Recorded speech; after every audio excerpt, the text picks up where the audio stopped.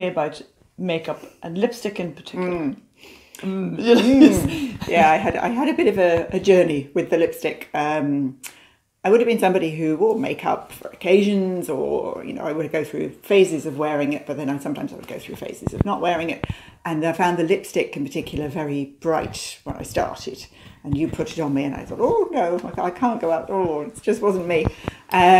So I started with a softer lipstick. Actually, it wasn't one of the ones that you recommended. It was a House of Colour one, but it was a softer colour. Oh yeah. And then, well, I did recommend it, but I was trying to encourage you to move up a notch. Trying to get to go for the bolder, warmer colours. Yeah. This was more of a pink colour, but it was the one I could tolerate. Yes, which is fine. Yeah. And it worked. I mean, I got very used to wearing that, and then I started to wear the stronger colours for nights out or particular occasions, and I just got used to them.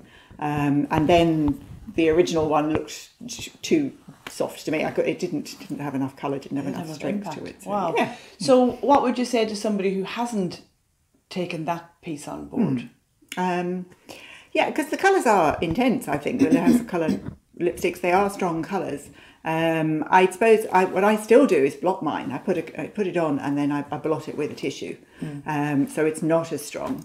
And I put lip coat on the top so it stays on, because it doesn't stay on for me. Yeah. I suppose I would say as well, get coloured lip glosses and softer things in the right colours, and sort of break yourself in gently that way.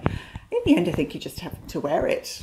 But what change does it make to you? What happens when you're in your colours in your lipstick? I mean, how do people react, or have you seen any difference in that? Oh, yeah, they do. I feel more put together, and I think people do react to that. Yes, yeah. And I'm quite low maintenance. And I've read somewhere that somebody said, if you put on lipstick, it looks like you've made an effort, even when actually you've made very little. Yes, and well, that that's was true. Good news to me, because it does. It's a bit like finishing off the icing on a cake. Everything else can be great, but the lipstick is one of the first things that people see. They do see your face first, and it does.